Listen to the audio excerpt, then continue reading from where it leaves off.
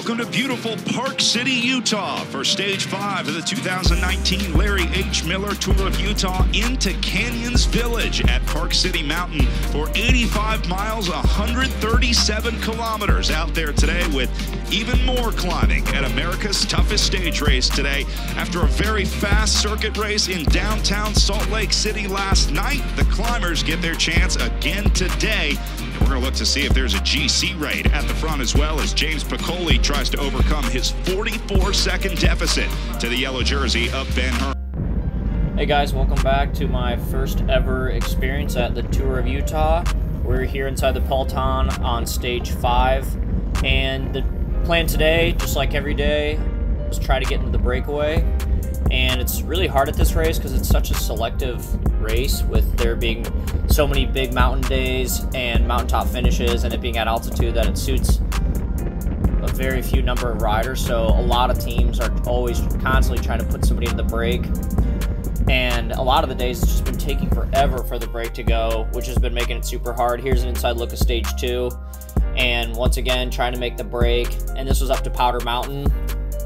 The break took over an hour and 40 minutes to finally get away, which is a good thing that I wasn't in it, because almost everyone missed out on time cut that was in the break that day just because of the mountaintop finish. Going up Powder Mountain was just so brutally hard. Here's Stage 3. I thought I had finally made the break after 2 days of trying, and on the third day I thought I'd made it, and then we kind of had the wrong mixture of guys and were caught just after one of the intermediate sprints. Again, same story, different day. Stage 4, super aggressive start, and I was just lining up early, and you can kind of tell who's lining up early and who's going for the break and which teams are. And as the race later on, as the race starts to play out, it's easier to tell, just because teams have different obligations. If they have a guy in GC, you figure they're going to protect him and not try to race and go for the break most of the time. You can follow like sprinter jerseys, guys going for the sprint points, and also KOM points. So back at Stage 5, I pre-rode this course 3 or 4 times, so I knew it very well, and I was hoping, with it being pretty narrow at the start with a lot of turns, that something would get away early. And with Stage 6 being so hard, finishing up, going up Guardsman, dropping down into Park City, with it being such a selective day, that this being Stage 5 was really the last day for a break to even have a chance to succeed, and a time to get in the break that wasn't just going to be a suicide move like it would be the following stage. So I lined up early. We had 4 or 5 guys gunning for the break, and 2 kind of sitting in waiting for the finish. And it's a really technical finish, finishing up a Cat 2 climb before dropping down with a really fast and twisty descent, with the last 1,500 meters being uphill and fairly steep into a tight 300-meter sprint finish. I was banking on the break getting away before the first KOM, otherwise it was just going to be so brutal trying to get up that with the break not having gone, because once the break goes, the field usually relax a little. So I was kind of looking for this guy right here in the red jersey. I knew he was high up on the KOM classification, so I knew he would be trying to get in the break to get points and hop into the polka dot jersey. And Lachlan, the EF rider, he seemed the last couple days like he was trying to go for the break as well, and I think he was the reason our break didn't go on Stage 3, because he was a little too high up at GC on that point. Yeah, so I knew who to follow. Travis McCabe, another great guy to follow, as he was in the points jersey, the white jersey for best sprinter, so he was going to be looking to clean up on some intermediate sprint points with it being such a hard finish. This would be a good way to kind of cushion his lead in that classification. So kind of watching out for those guys and just being active at the front.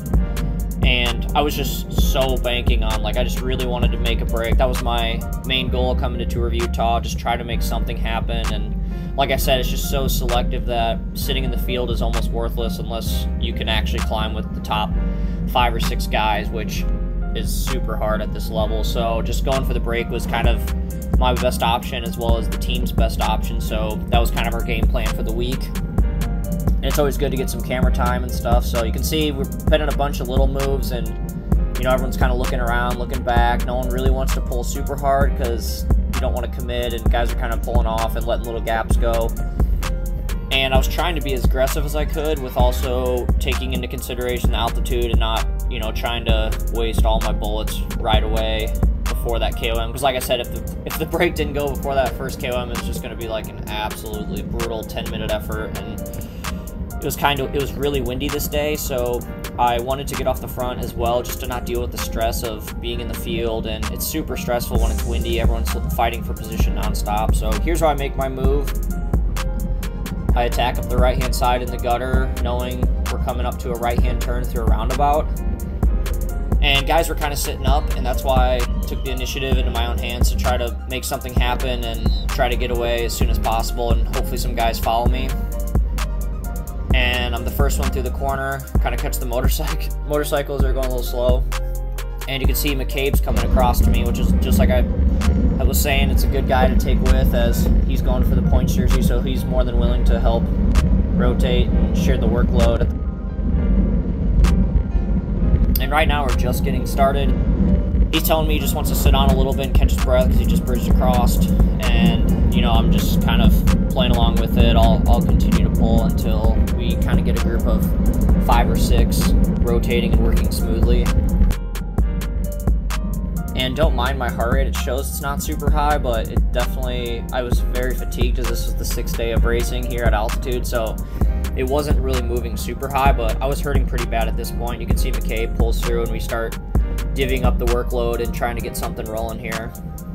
As guys are jumping across left and right, as people panic really quickly when they see something go that gets more than 20 seconds up the road. All of a sudden it's like one attack leads to another attack and leads to another attack, and finally all those attacks bridged up and have brought you back to the field, and it gets reabsorbed. But that wasn't the case here. I could tell the field was kind of wanting something to go early with the crosswinds and stuff, so bridge lane guy comes up to us, and I think at this point there's 4 or 5 of us. Cave's kind of looking around, seeing what we've got left and who's come across or if the field's caught us. And we're going pretty hard up this little kicker, just paralleling the interstate. And like I said, it's really windy, so you're just doing everything you can to stay on the wheel and not let tons of gaps go to open up to waste energy. Here comes Lachlan and a 303 guy, along with one of the Italians, McCabe, and the most aggressive rider guy. So I know he's going for the KOM jersey, and it's the perfect combination. Not a huge group that the field's going to let us go, and the dominant teams that have GC ambitions are going to let us roll, because no one in this group is more than, I don't even think anyone at this group is within 10 minutes. So I'm going to sit on and let those guys pull through, as it's a lot of horsing around kind of at the beginning. A lot of gaps are opening up and no one really wants to pull, and it's kind of unorganized. And as a group, you're still trying to find your rhythm of who's going to pull where.